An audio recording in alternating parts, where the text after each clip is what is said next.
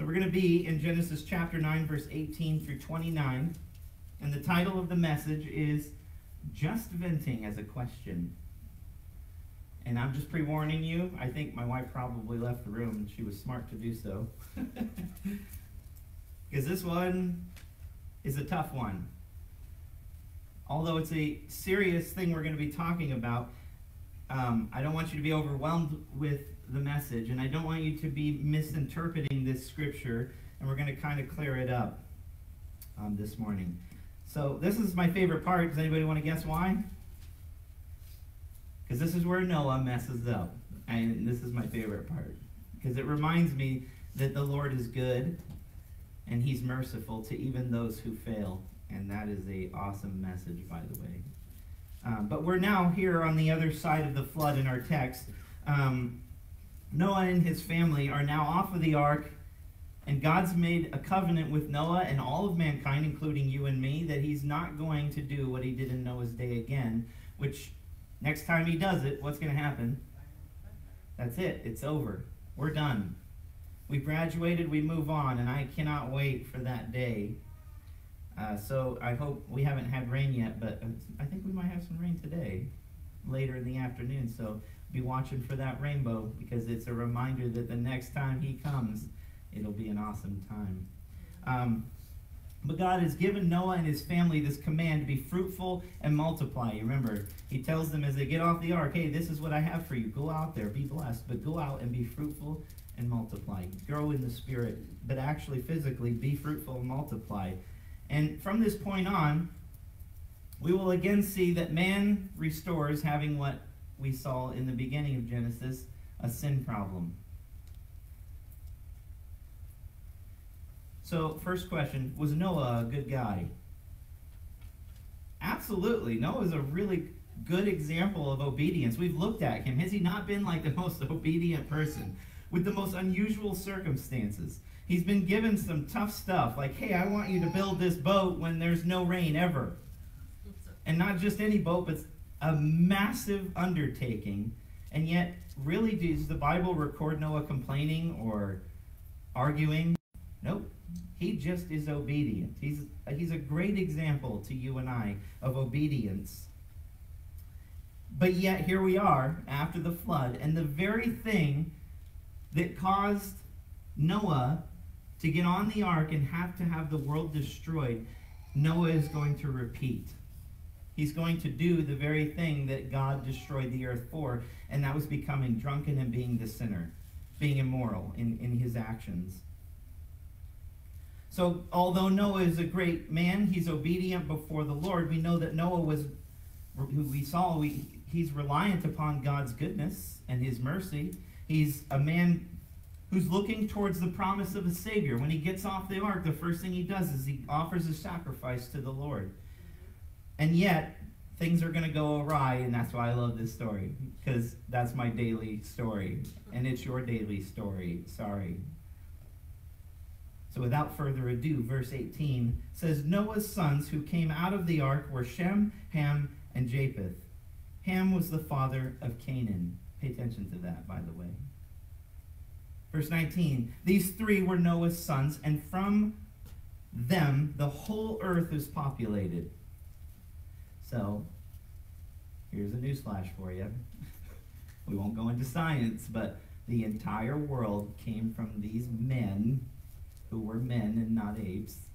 They came from you. Everybody in this room came from one of these three men on the planet. Now, chapter 10, when we go to the next chapter, it's going to go into the generations of Noah and his sons and how they went down and spread about the earth. And that's really interesting. You should be excited for that if you like geology or the study of the earth and where people went. Really cool chapter, and we'll get into that next week. But you can be sure that the entire world is populated by these three men. They were also being obedient to the command that God had given them. But there's an important change that I want you to take note of here if you're not paying attention. As you read this, and on the face value, you might miss it.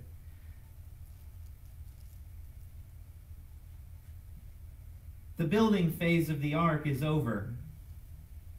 All these men, Noah, his sons, were busy building the ark, And that kept their time busy for a long time. They were doing it for 120 years. But that phase is over. The reaching out for the lost in the world and being the preacher, Noah's time as being the preacher, is over. By the way, who's he going to preach to other than his own sons and his sons' sons? The being patient and waiting upon the Lord through the middle of this storm, this disaster that happens upon the planet, is over. And now we find them on the other side of all this stuff. Everything is now going smoothly for Noah. He's been brought to a new place. The slate's been wiped clean. He's been given a pretty simple command: live life, multiply, be fruitful. In other words, be fruitful in me.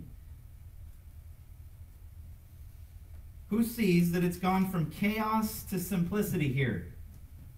It's easy in the story to forget it, but Noah was so busy and so in tune with what God is doing. To this point, it's been chaos, and yet now here on the other side of it, we see that Noah and his sons have it pretty easy going all of a sudden. Things have calmed down. This is the most important part of the message other than the title. So if you're writing this down, this moment is when you and I as Christians should be real careful.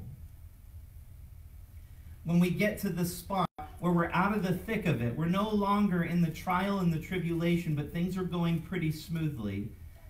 That, pay attention, is when the enemy wants to strike. He's not waiting to strike you in the midst of your trial. He's not waiting to strike you when you're focused on doing his will and his work. It's when we become complacent. That's when Satan comes in and he wants to cause destruction. And it's easy for him to do. Because Noah's this obedient person. We see him being obedient beyond a lot of people that you can study about in the Bible. And yet when he comes to this side of it, he's complacent. He puts his attention to something else and is no longer reliant upon Christ, or upon God in this case, all the way up to this point. Now, I can't go on unless I give you this example, and I was hoping my friend Thomas would be here this morning, but I'm sure he'll hear it and he's going to appreciate this. Some of us in this room, my brother in the back and me, and a lot of my friends, we were like obsessed with playing soccer. Like, we loved soccer. It was our thing. We liked sports all around, but we loved soccer. And we had this massive dirt field next to our church, and we would go out. It didn't matter if it was 20 degrees outside, if it was 110 outside. You would find all of us boys out there playing soccer every Sunday, every Wednesday, every Friday. That's what we wanted to do. And being a bunch of boys who were playing in the church dirt field, I can tell you this, and my friends can vouch for it, we were not the kindest, nicest children on the planet. We were really rough. I remember one time we decided to try and see if we could get away with playing real football and tackling each other, and we all spent the rest of the Sunday in a row because our parents got angry at us. So we stuck with soccer, but there came a time, and anybody who's been in church your whole life, especially a kid, is going to understand this statement. There came a time where a boy's worst nightmare happens, and that's when all the moms come out and say, you have to let all your sisters play. And I remember all of us boys looking at each other and thinking, this is so messed up. We're going to have to do things differently. And like the inventive, imaginative boys that we were, we thought, hey, it'll be no thing. This will be easy. We'll throw them all on one team with the worst boys, and then all of us who are good, we'll just womp on them all day long until they don't want to do it anymore. It's genius, isn't it?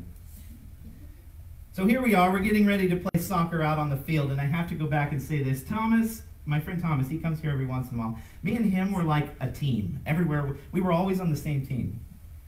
He was my goalie, and I was the one who either was out there getting the goals. We were like the team. And I remember coming back to my friend Tom, and I went back and said to him, hey, this is going to be a piece of cake. Speak of him, here he is. So I go back to my friend Thomas, sorry. I go back and I say, hey, this is going to be a piece of cake. We got a whole bunch of girls playing. This is going to be no problem at all. We're going to whomp on them real quick, and they're not going to want to keep playing. So the first time I go up, I tell them this. I go out to the front, and I remember thinking, all right, this will be easy. I'm gonna grab the ball. I'm gonna go towards this one of my friends. Her name's Lori Sotolsky. I used to go and run at her, and I was gonna take the ball and do what I do best. I'm gonna juke around her, and I'm gonna make her feel this big. So I go, I grab the ball, I go, I juke, and she did what girls do best when playing sports. She closes her eyes and she kicks at the last place she saw the soccer ball, which happened to be my knee. I still, to this day, have trouble with that same knee. I have a permanent scar on that knee from that very day, and it has not gone away. And to put insult to injury, I didn't learn my lesson, tried it again multiple times, and other of my girlfriends, young friends, also kicked me in the same spot multiple times. It was the worst experience of my life. Not the worst, I can't exaggerate, but it was a bad thing. I still feel the pain of it today, and that's exactly what Noah is doing here. He thinks he's on the other side, and he thinks this is a piece of cake. God took all the wickedness, my trial, all this stuff is away, and now I can take it easy. I can go about my life and not be concerned of the fact that there is still sin on the planet, and I'm to be a person who cares about it. And Noah was not concerned with it. Verse 20, it says, and Noah began to be a farmer, and he planted a vineyard. He's a farmer. He thinks this is the life. He plants a vineyard, and he begins to do this. And verse 21 says, then he drank of the wine and was drunk and became uncovered in his tent. Now, I'll come to that. I don't want to be too... Let me start off by saying this. Noah let his guard down. Noah let his guard down and thought, it's all smooth going. If I had a nickel for every time I do this in a day, you know, I get up and I think, oh, cool, Lord, you've done great things with me yesterday. It's usually Monday, by the way. I don't know why it's a Monday, but it's always a Monday for me. I'm on my high here at church. We learn. We're just going through it together. At least I'm going through it. I've been up for very long amounts of time. I've been studying. I've been in the Word. I'm ready to come here and God has asked me to do. And then come Monday morning, I think, we finished it. It's good. And then I go to work, and I fail horribly. And that's the thing that Noah does here. He lets his guard down because he's not taking sin seriously.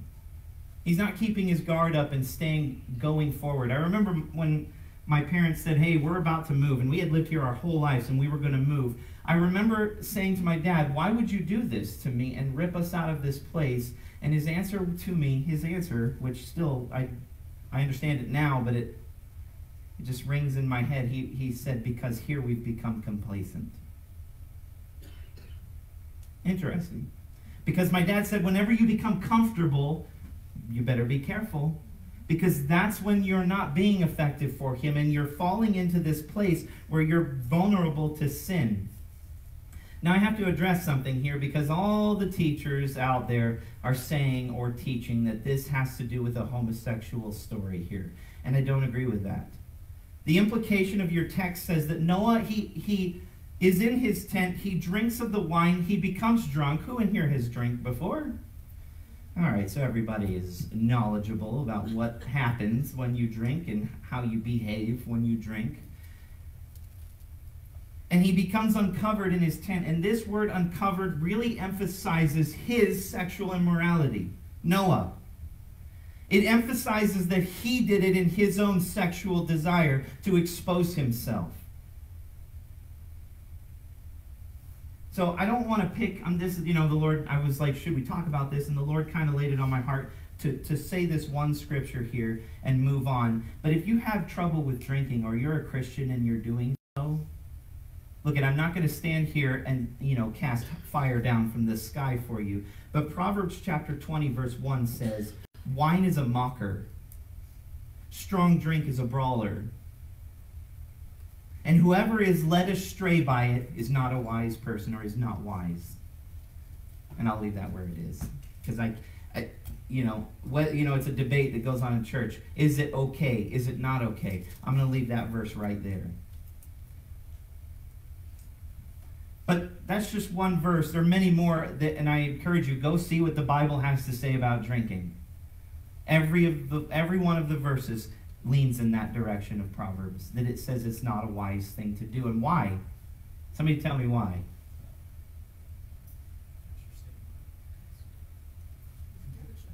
What does it do? It takes and it puts your guard down.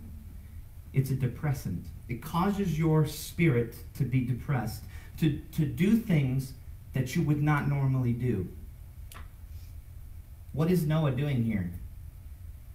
Before he drinks, he's letting his guard down. This intensifies it. And what comes from this is the wickedness of his heart comes to the surface. And you think, well, Noah's an obedient, good guy. Absolutely.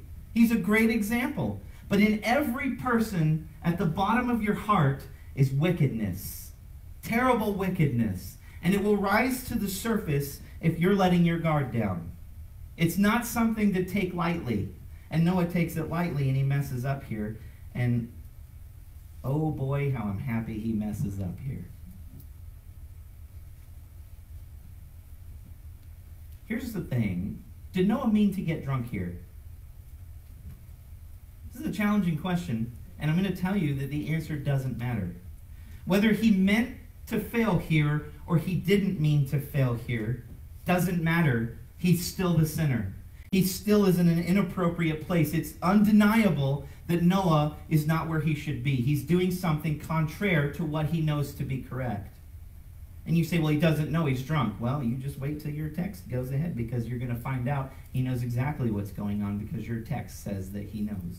But either way, when a woman or man becomes drunk, the outcome is not going to be good. Alcohol is a depressant. It loosens people because it depresses their self-control. It depresses their wisdom. And it depresses or warps their balance and their judgment.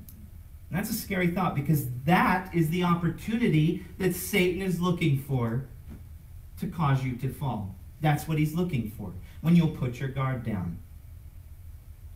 So Noah lets his guard down. He falls into this sin, which I call the shady position. And I love this about Noah. He doesn't just fail, but this is like an epic failure for him. To me, it's not like, oh, Noah lied, or Noah... No, this is ultimate. Because you find Noah being this massively obedient, good person, and then all of a sudden he's naked in a tent, drunk, being immoral. And he ends up exposing himself, and whether it was accidental or purposeful, it doesn't matter. But Noah finds himself in a situation I guarantee you he does not want to be in. Who in here is drinking, or drank, and found yourself in a situation you did not want to be in? All right, cool. There's a lot of us. That's what will happen to you and I when we get comfortable. We start to let our guard down and not take this world seriously. You know, I was with a pastor yesterday, and this is a big deal, you know. I go around and I find a whole bunch of Christians who are in this mode. Their guard's down. They don't really care about the wickedness that might creep in. They're not busy about his business. They come here every Sunday, they sit in a pew, and then they go home and they live nonchalant. That's not how you and I can live. Because if we do so, the enemy will come in like Noah, and we'll find ourselves in these situations. Who thinks this is a good place to find yourself? Don't raise your hand. This is a terrible thing that he's in. And it's bad, but let's read on. Verse 22 says, and Ham, the father of Canaan, stop again. He repeats himself. Is that interesting to you, by the way? Why does he keep repeating this? It talks about all three sons, but it keeps saying him, the father of Canaan. Let's keep going on. Saw the nakedness of his father and told his two brothers outside. So there are teachers who are trying to make this into a sexual thing, and it's not. Ham comes in, and your text, when you interpret these words, says he enjoyed it. It was something he enjoyed. He walked in and saw his obedient father who's doing this great thing. It pleased him to see his father in a lowly state in sin. He enjoyed this. That's what your text is telling you. Which this is odd, okay? I mean, like, why? Why would, as a son, if I saw this about my dad, I would not come out being like, yeah, he's a loser. But your text says that Ham comes in and he sees the nakedness of his father which is mistake number 1. He looks upon his father for the mistake. On someone else, he's looking for a mistake. And he enjoys it when he finds it. And then the second thing is, he goes, it says, outside and tells his 2 brothers. I'm telling you this, that any preacher who's preaching it other than this is torturing the text. You know, this is what I love about preaching the Word of God. I don't have to take it and turn it into my own story to understand the consequences that come from this story. And pastors are trying to get around. I'm not going around it. We're going to talk about this very thing because it's a hard hurdle to get over. I'm warning you. Okay, what's happening here is that teachers want to take this and say, oh, well, something sexual happened in the tent. No.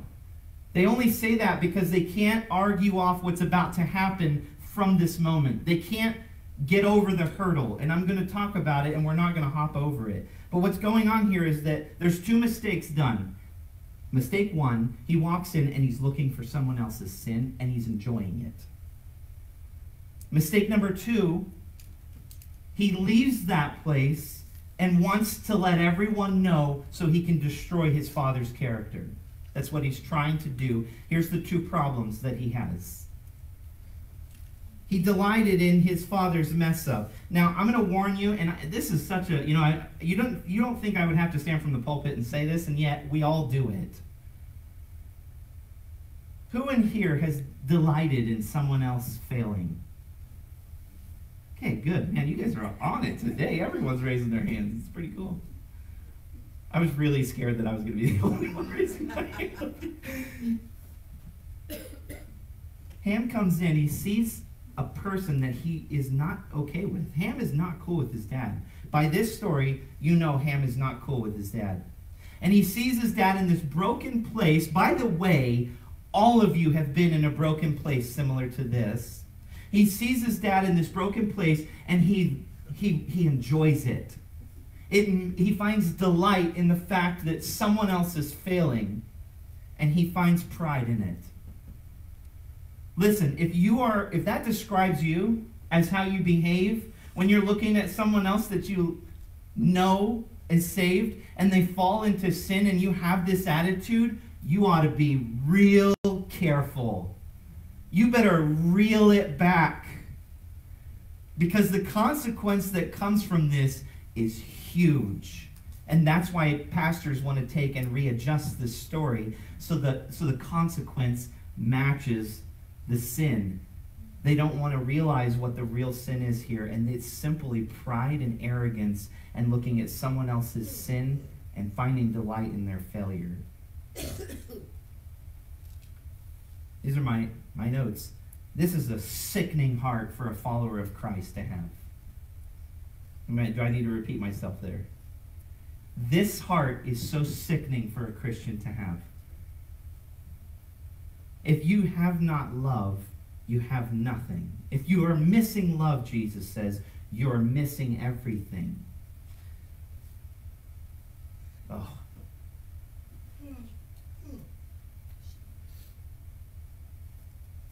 The original text implied that Ham looked upon his father with intensity. That's what it actually translates to. He's looking at this situation of failure with intensity. He loves it. He's soaking it in. He enjoyed to see someone else fail because his desire was to ruin that person's reputation however he could and make himself feel better about his own position, his own sin. And I'm telling you right now, they go hand in hand. If you're someone who is out there looking at another Christian's life and you're delighting in their failure, it's because you have as much failure as that person and you're looking to justify yourself.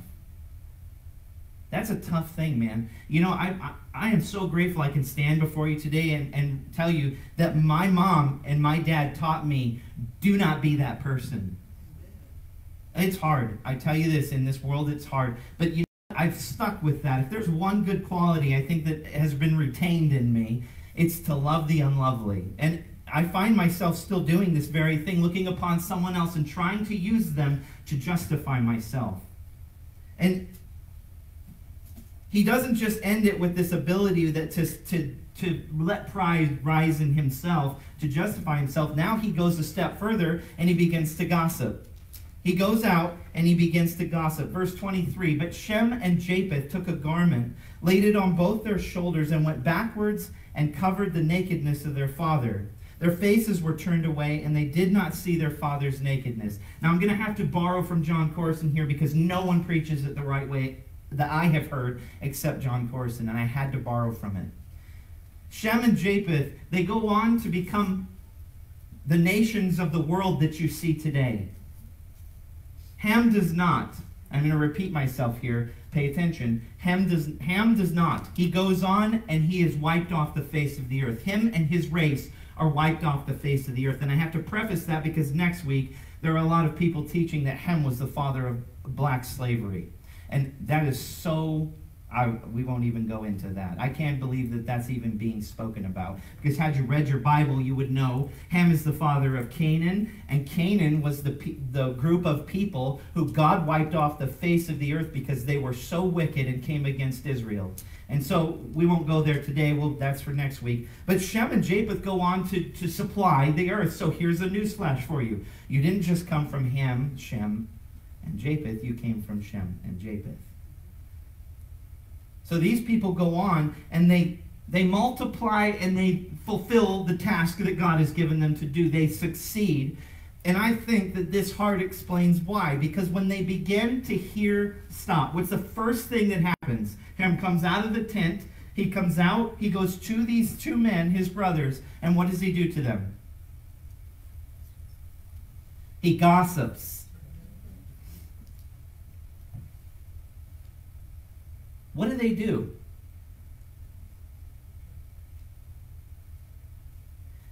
This is a very weird thing because you'll hear a lot of times, and I think I've even preached it, that when you hear gossip, shut it off.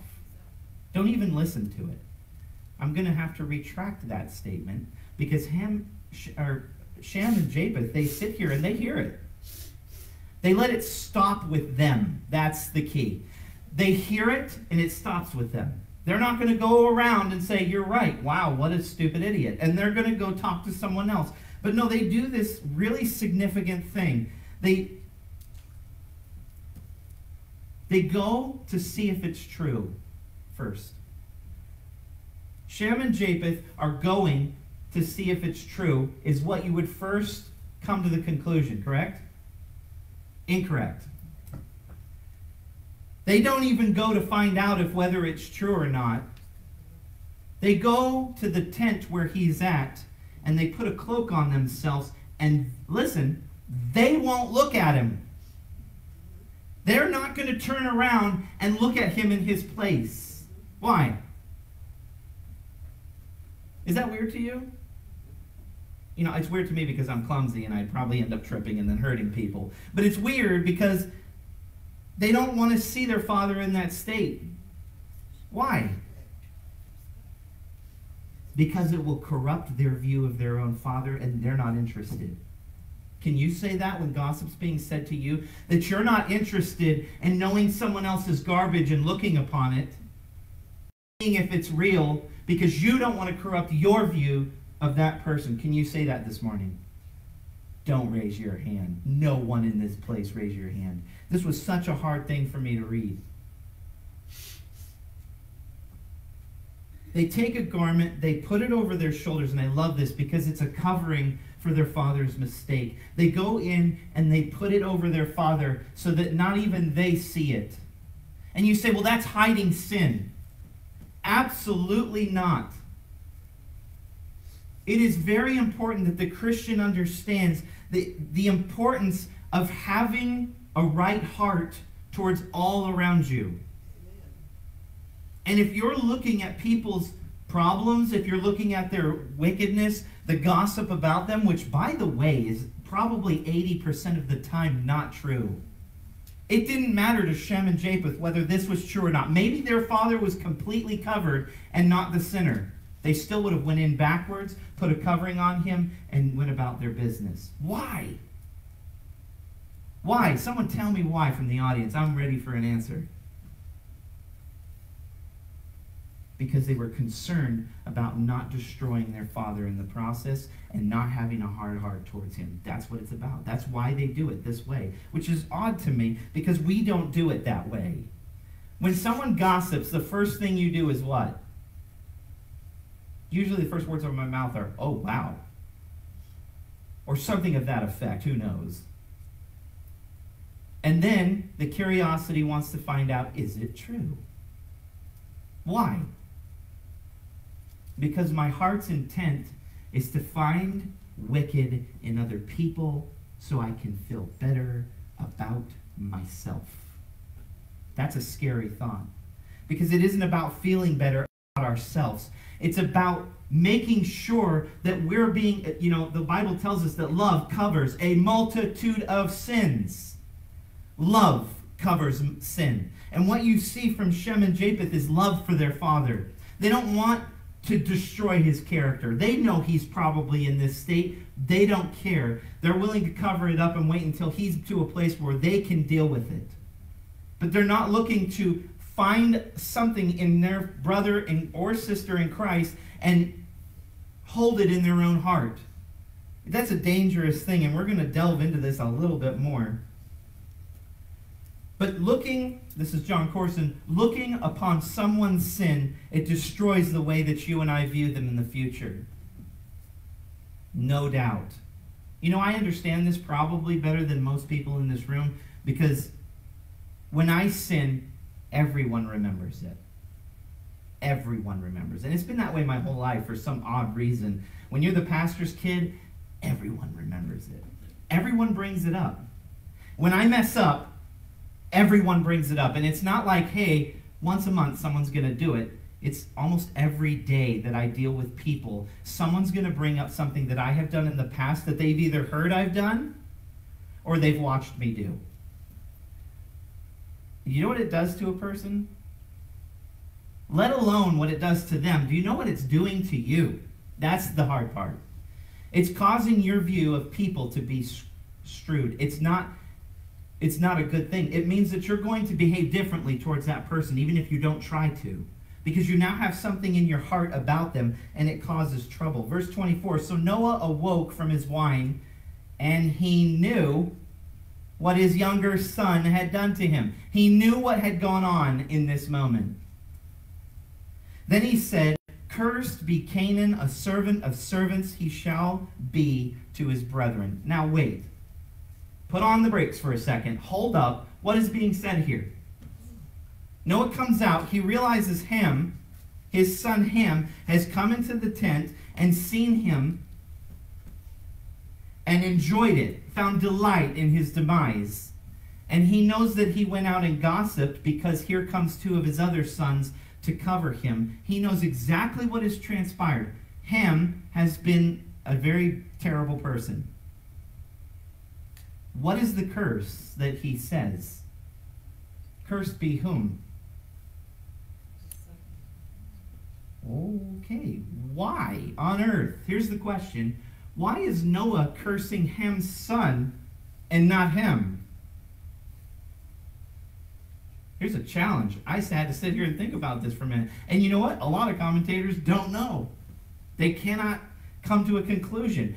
I'll tell you this. I do not support, nor does the Bible support, generational punishment. God is willing to work with any generation who will turn to him. Any generation, any person. You're like, my father was a drunk and so shall I be. No. You have a choice to walk with Christ and have a new life. There is no generational curse. That's an excuse so you can continue in your wickedness. Hands down. Are you more vulnerable to sin because of generations? Absolutely. Absolutely you are.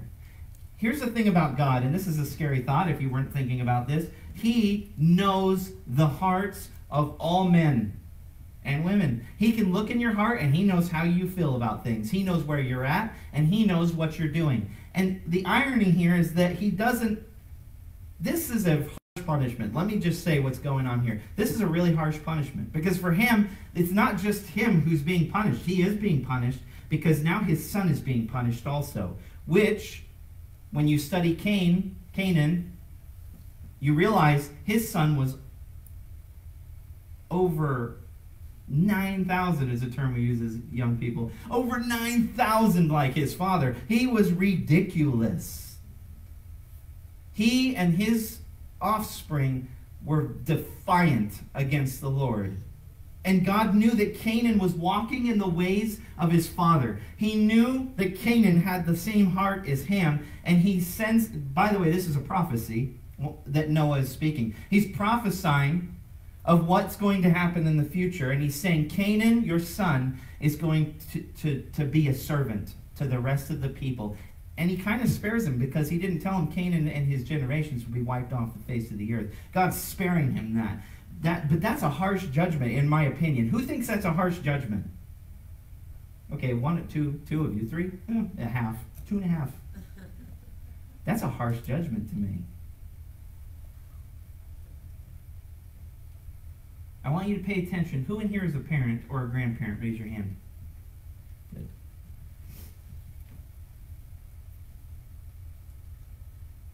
And I say this from the pulpit a lot, but I'm going to bring it a little more real to you. How you behave, how you act, how you handle situations is exactly how your kids are going to do it. They're just going to. The great qualities that my mom has, I exemplify them. Probably more sometimes. The bad qualities that she has, I also picked up. Same with my father. It wasn't their words. Yes, but what mattered is how they lived. That's what mattered. I saw them serve Jesus. I'm serving Jesus. It's important to understand that as a parent, but here's the scariest part, and I have to throw myself out here for you all to see, which is what I have to constantly do. This is hard for me to hear. It was hard for me to study this because I am so guilty of this. Listen, Dad, or Mom, it could be Mom, but Dad most importantly. If you're going to work every day, are you going to see stupid stuff? Are you going to have a rough day a lot of times?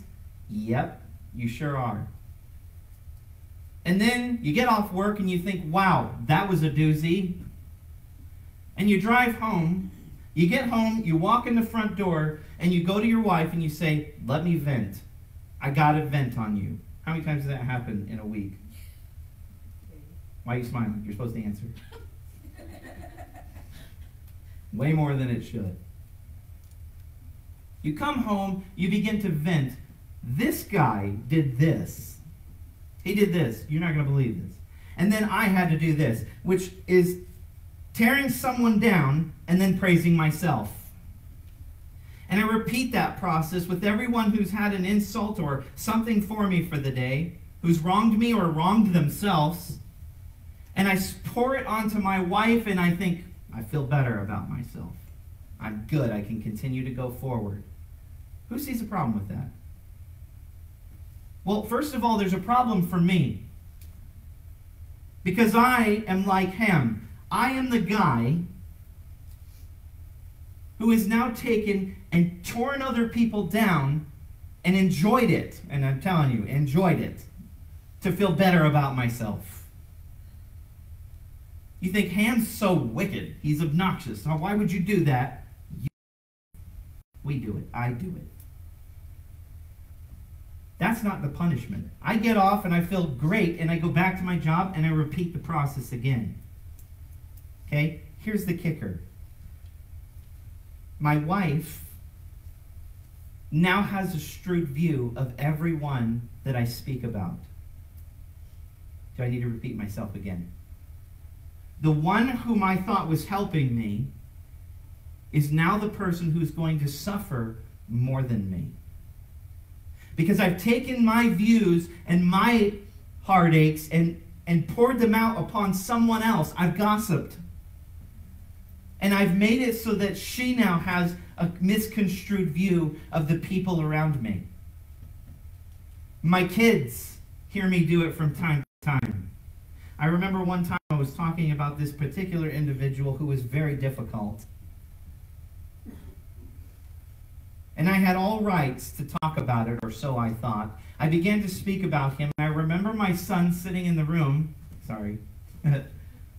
and saying, oh yeah, that guy, and I had to stop and think, what am I doing? Because now my son doesn't even know this person, and he already hates this person. What am I doing? Listen, the consequence may not be you. You may go on and continue to be him and have this attitude, but the consequence will fall on those you gossip to. Those who are looking up to you for guidance will be the ones who pay a consequence, because you're training them to be what you are and worse. And Canaan goes on to be way worse, I'm telling you right now. His descendants go on to be way, it just keeps going. It doesn't know, at no point does anybody put the brakes on and turn back to God. Does anybody see the seriousness of it now? Listen, if you're a Christian and you're out there and this describes you, hopefully it does, and I'm not the only one. Words come out of your mouth. Shut your mouth and take it before the Lord. Be someone who's ready to say, you know what? I'm going to go in backwards and I'm going to put a cloak on all of those people who wronged me. Is that hard? Yes, very. And it makes you understand how great Shem and Japheth are for doing what they did. This is a tough thing for you and I to do on a daily basis, and it wasn't even a thing for them. They didn't even want to go this direction, to look upon someone else and know their wrongdoing. And you say, well, I can't help it. I go to work and I just see it all. I can't get away from it. I know. I'm there every day. I understand what you're saying. But it has to die there. It has to die at work. And when you come home, you know, it's a good thing we drive far here. Wherever you work, you don't have a choice. Sorry. You have to drive far. Unless you're lucky. Noonie, she gets to work close by. Some of you get to work close by. A lot of us don't. But you know, it's a blessing. Because it means when you get in the car, you have a choice to say, Lord, I'm handing all of these things to you. I'm going to be the one who loves the unlovely when they're messing up. Man, do I struggle with this, not only in my own life, but watching it happen in the church around me. And I mean right around me. And I'll leave that there. Verse 26, he said, Blessed be the Lord, the God of Shem, and may Canaan be his servant. May God enlarge Japheth, and may he dwell in the tents of Shem. May Canaan be his servants. I love this because I'm a brother who loves, like, unconditionally. If there's one thing I was taught by my parents, is to love my brothers unconditionally, no matter what they've done to me. My brother, I remember one time, you know, we're cleaning the room and he got really angry at me. Not this one, you're safe. And he decided, you know what? I'm angry at my brother, so I'm going to try and bite his belly button off. And he got me good. And I didn't touch him. In fact, when it was all said and done, I remember, it's cool, man. Don't worry about it. That wasn't spawned from me, by the way. It's not because I'm a great person. It's because my parents taught me to have that attitude towards my brothers and my sisters. And I've kept that attitude. I don't know how, but I have. But I love this because right here, in this prophetic blessing on his two sons that did the right thing, there's unity. He says of Shem, hey, Canaan is going to be your servant. You'll go on and you'll be great, but he's going to be your servant. But then he goes on and says something odd. He says, Japheth, he's going to enlarge him. He's going to make him great. Now, there's a prophecy in this that will blow your mind, because Shem is the father of whom? The Arabs and the Jewish people. He's telling them, blessed be the Lord of the God of Shem, and may Canaan be his servant. That's going to come true, by the way. But here's the great part. Who's Japheth? Who's from Japheth? Raise your hand. Unless you're Jewish, raise your hand. He will dwell in the tents of Shem. Listen, there is no room for anti-Semitism in the Bible, by the way. Sorry. If you're a Christian and you're an anti-Semite, you're not a Christian, because your Bible does not speak that. Japheth will dwell in the tents of Shem. Through the Jews, you and I have salvation. Through them, we have salvation. And we can dwell together in unity. I love that. That's a picture of all of time and one little thing that Noah says to his sons. But listen, if you want to go on and dwell in unity, you and your brother, You got to be people who do these things. You can't be the ones who are gossiping and tearing down for your own benefit. Because then you create disunity in the church. And that's not in these two brothers. They're told, you guys are going to dwell, and it's going to be good. You know, it's funny how history literally proves it. Japheth dwells. We've stuck together, the Jews. Well, I mean, there's some people who haven't. But ultimately, we've stuck together in this sense. America is still standing for them today, surprisingly. In the end, no one will. Just the Lord. But in chapter 10, we'll look at the descendants of Noah through his sons. It goes down and we get to study all these things, and they're really cool. And verse 28 says, and Noah lived after the flood 350 years, so all the days of Noah were 950 years, and he died. And you're like, that's a terrible way to end it. We're just, hearing how old Noah was, and that's it. Listen, Noah went on to live a great, wholesome life. He's the oldest person. Past him, no one else gets to live as long as him. He's the last one that lived into the 900s. Which tells me you can fail and still be blessed by the Lord. It means that God still honors you even though we make mistakes. And so you're saying like, well, if I gossip or if I end up doing that, listen, God has mercy and grace, and he'll continue to move you forward and bless you, but you have to have the heart of Shem and Japheth. That when you do mess up, you're ready to go back and say, no, we're not doing this again. Lord, help me to be someone different. This whole message gives me hope because I'm just letting you know I mess up a lot. A lot. As a pastor, I mess up a lot. I preached a message on Thanksgiving and being thankful last week. And I was not thankful this week. I was the worst person this week. And by the end of it, I just had to look at Aaron and say, I failed us. I've done horrible. But God has mercy and grace. And then I go back and say, all right, Lord, let's try it again. Let's be thankful. Listen, gossip is not an easy thing to overcome. I'm going to tell you that right now. And you're not just going to stop doing it. But if you know that's you, if this description is you, you cannot become complacent about it. You cannot go into coast zone and think, I'm just going to coast along, and what happens, happens. You and I, that is when Satan is right to come in and destroy your life, to cause you to become a person who falls back into sin over and over again. So there's hope in this message, and I'm really excited to give it to you today because here's the thing. God desires that we have the heart and the desire to be obedient. He'll produce the obedience in his time. But if you lose the desire and become complacent, you'll find yourself being just like him, and you'll end ultimately with Canaan. You're like, I don't know, that's pretty far. Trust me. I'm going to stand before you today and tell you that half of my friends are in Canaan's land. They grew up in church, they were taught these things, but they became complacent, me being one of them, and went out and began to be wicked and do the things of the world and abandon what we were taught to do that's right because we became complacent. We didn't take sin seriously. And some of them are still out there, but I'm telling you, some of them are here this morning.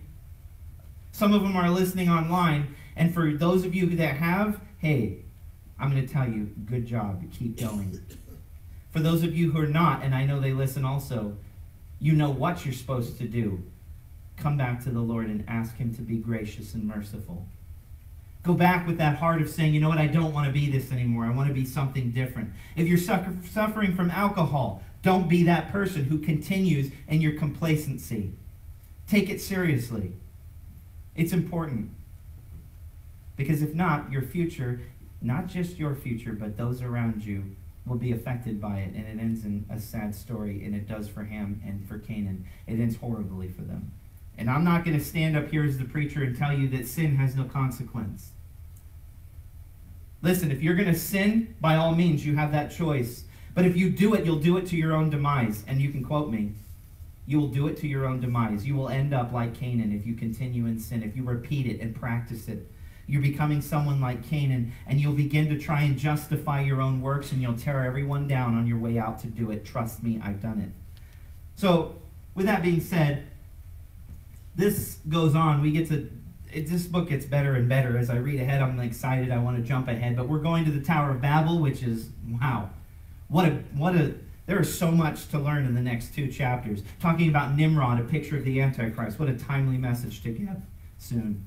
Then we go on and we get to go next to Abraham. And wow, man, those are some really cool stuff that we get to move into. And I know that God's doing a great thing. I want to share with you that this message is going out farther and farther and farther. My time's becoming smaller and smaller and smaller. But God is using this fellowship to reach a bunch of people. And there's powerful things going on outside of these walls just from this right here. But that also, and I wanted to just give you guys a heads up, it requires a body of believers to be on their knees about these things. This is the planning room. I call it the planning room for the war that we're in. We come here, and this is where we learn to be like Christ. This is where we learn and get motivated to get out there and get busy. But ultimately, as a group, we have to support one another. So I'm going to ask you this week, be in prayer for all the people who this is affecting. And it's a lot of people, a lot. If I could tell you the stories of what I know, it would blow your mind how much this teeny little church that seems insignificant sometimes when we come here is not insignificant. God's using it very mightily among the world. And it doesn't start from how great we are, how much money we tithe. None of that is what matters. What matters is a bunch of people taking the Word of God seriously and following it and watching the power of Christ. And it does work, I'm telling you. So you know what? If you're sitting there and you're listening and you're struggling with any of these things, don't be disheartened. This is not a message to tear you down. It's a message to build you up and get you to understand that it is easy to follow Jesus if you'll just give him the chance. You say, well, I'm suffering. I'm the gossiper and I can't stop. You absolutely can through the power of Christ. You can. I'm an alcoholic. I have trouble with it. You can overcome it through the power of Christ. You cannot do it any other way. You'll fall right back into it. And guess what? At the cross, you find mercy and grace. At the foot of the cross, when you've messed up, you can find grace in your time of need. Come boldly before the throne of grace that you might find help in time of need, it says. I'm going to leave it right there. Lord, we thank you so much for your word and its impact on our lives. We also thank you, and this is an odd thing to thank you for, we thank you that it dives into our troubles and brings them to the surface. Sometimes, Lord, it's hard to put it out there and say, that's me, I'm the sinner. And yet that's what you want. Your word says, confess with your mouth before men, and I'll confess you before my Father in heaven. Lord, we want to take these sins and these things in us that we find as we read your word, and we want to lay them at the foot of the cross. Lord, like Noah, we desire obedience, but we mess up. So we come back to the foot of the cross, Lord, and say we need your grace and your mercy. But at the same time, I ask, Lord, that those of us in here who this message is hitting home, you would develop in us in obedience, the desire to be obedient. Lord, we want to have our lives changed. We don't want to just go through this life complacent, but we want to be in your will, Lord, in your work, in the fight. We don't want to be sitting off on the sidelines enjoying ourselves. Lord, we desire to follow after you, so build that desire in us. And I pray, Lord, that those who are listening online who may not know you, Lord, they're watching this and they don't know you. I pray that you would continue to have the Holy Spirit speak to their heart and keep drawing them to yourself and give them an opportunity, Lord, to come to you. We thank you for all the work you're doing here in this church.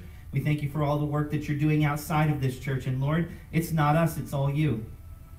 And we just have the same heart we have every Sunday, Lord. We just ask, please use us, send us into it. We just desire to be whatever you're doing, we want to be a part of it, Lord. We don't want to be on our own, doing our own thing, but we don't want to be complacent. We just want to be in your will and part of your plan. We're waiting for the day that you take us out of this world, but until that day, I ask, Lord, that we would be busy about your business and being changed into your image. In Jesus' name, amen.